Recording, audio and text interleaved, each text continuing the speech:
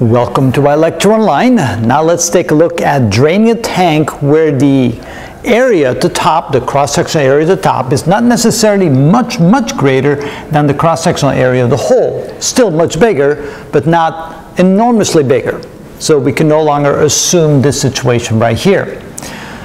We're starting with the same equation where the flow rate is simply the velocity times the cross-sectional area, and of course that's going to be the same for the top and the bottom. And if we solve that equation for V1, it turns out to be like this. Then we square both sides, and then at that point we take V2 squared and subtract the left side, and V2 squared and subtract the right side. So we end up with this equation right here.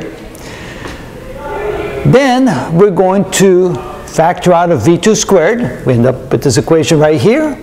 And then we move the minus V1 squared on the left side to the right side. Now, we got to remember that A1 is still much bigger than A2. Not enormously bigger, but still bigger.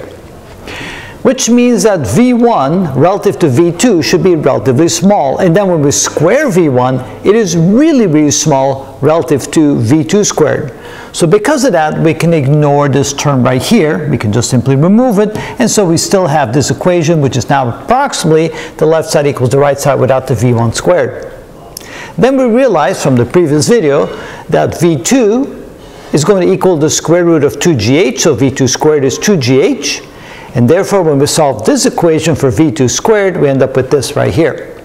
So the difference between that and this, because this is what you'll get when you let A2 be really small compared to A1. And then, of course, if you square both of them, then the square of A2 squared divided by A1 squared is so minuscule that essentially the denominator becomes 1, and you get back to your old equation.